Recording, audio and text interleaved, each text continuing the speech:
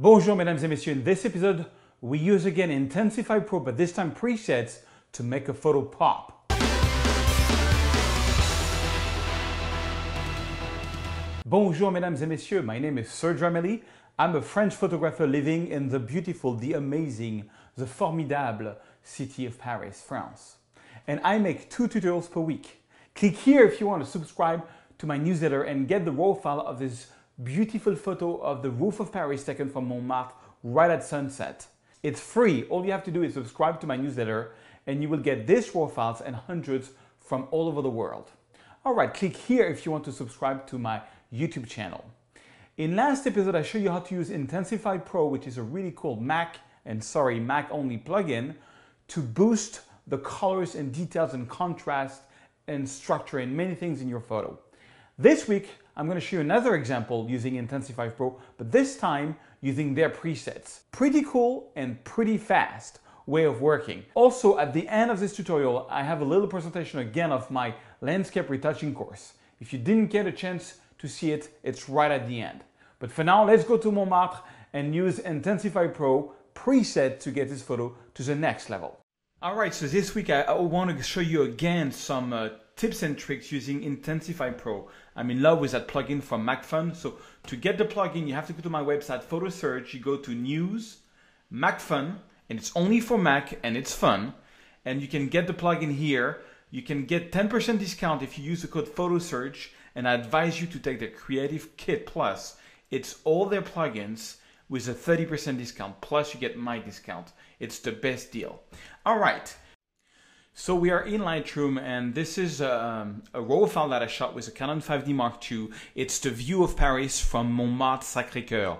If you ever come to Paris, Montmartre is like a little hill in Paris and you have this amazing view. Now I was a bit disappointed because I was expecting a very nice sunset, which I didn't quite get, but the view is amazing and I waited for the city light to start coming on. Not all of them, but you see all the houses started lighting and I'm going to show you how we can turn this sort of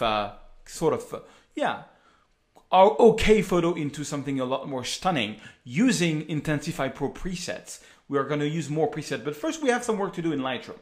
So this was shot at half a second at f4, ISO 160. I have no idea why I was 160. I should be at 100 and I should be at f13, but whatever. It's still a nice shot. So I'm going to do my usual workflow. I'm going to open up the shadows and bring down the highlights.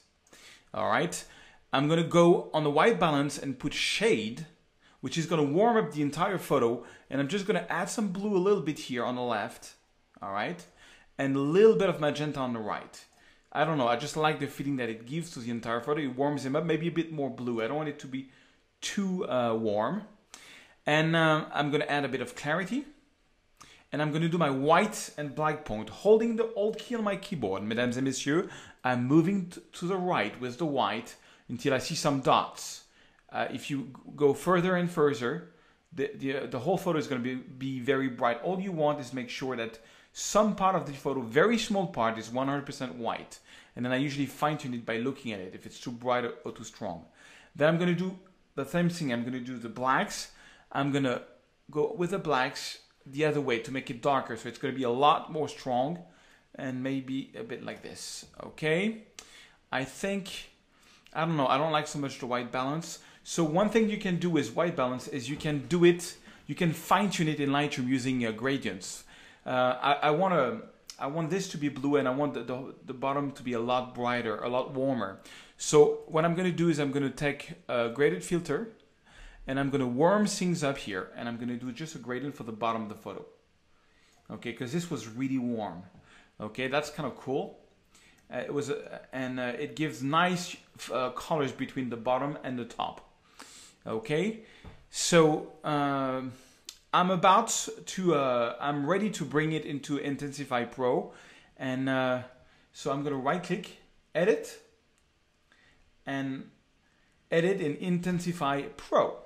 Edit a copy with Lightroom adjustments, so it's going to create a TIFF file using all what we've done so far in Lightroom. So we've done a lot in Lightroom, but now in last episode I showed you how to use basically the adjustment sliders. I'm going to show you another technique which I find is really cool, is the preset sliders. because some of the presets is really cool. So I'm going to go, for example, in the creative section of the preset, and you just click and see how it looks. So artistics, well, it's kind of way over the top, but remember you have the brush, so you could just paint this, you know, on the bottom of the photo if you like that. So don't think overall adjustment, just think local adjustments. Okay, autumn morning. Let's see what autumn morning is going to do. Yeah, calm day, pretty calm. Detailed vignette. No, I'm not going for that. Dramatic. 1, lack of color for me. Dramatic 2, not so bad. Really lack of color. Dramatic 3. Okay, on this one it doesn't work. Dreamy. Let's check dreamy. Wow, that's very dreamy. And focus. Focus is making a soft focus around the photo. Now HDR soft. I think I'm going to like this one. HDR soft. I like what it does, but not everywhere. I like what it does on the bottom. Okay, HDR vivid. HDR vivid is pretty good. It's a bit strong, but it's pretty good. Late spring. And what's really cool about it, let's say that I did like HDR vivid, I could just lower the amount. And so that I would have something, you know, much more subtle. And I can show you the before and after. Here, before, after. I mean, quite a change. Really quite a change. So, you know, and late spring, low fi eye detail, oil paint, saturated. All right. Now, I think what I'm going to do is I'm going to go to Image Tune and use Boost Colors. I like Boost Colors, what it does. And I like what it does everywhere on this one. It really works well. It really guts the color. Really cool. Before and after. Before and after. And then you can still work with layers. So this layer is just Boost Colors, right? So I'm still going to add one more layer. And I'm going to look for another preset that I like. So let's say, for example, HDR soft, which I'm adding on the top of it. Not bad, a bit too strong, but not bad. I really wanted to make the city of Paris pop. So let's see, absolute clarity, how is it? No, that's too much. Let's see HDR vivid, that's going to be way too much. You know what, I'm going to take HDR soft, but check this out. Not only I'm going to lower the exposure of that layer, right? But then I'm going to take a brush and on the opacity of the brush, I'm going to bring in about 50%. I'm going to make sure the softness is at 100% and the size maybe a little bit bigger. Okay, and I'm just going to, you see that effect right now is everywhere. Now, as I'm going to brush it, it's going to be at 50% strength just where I brush and nowhere else. I don't like what it does to the sun. I just like, you know, what it does to the bottom of the photo. And if it's too strong, I can even lower the layers. Now check this out. Before, after, before, after. So pretty cool. Just using presets, right away we've got a better, we've got a better photo, and we just stack 2 presets on the top of each other. It takes really a few seconds. And that's what I like about this plugin, is that you can just throw in a photo, check out a few effects, and sometimes you really have some happy surprises, because this is more what I was looking at. But you can still go back in Lightroom. So I'm going to apply this. It's going to bring it back in Lightroom. And for example, for the sky, I like to use the graded filter. Well, first I'm going to, crop the photo, make sure that my horizontal line is straight, which I don't think it is totally.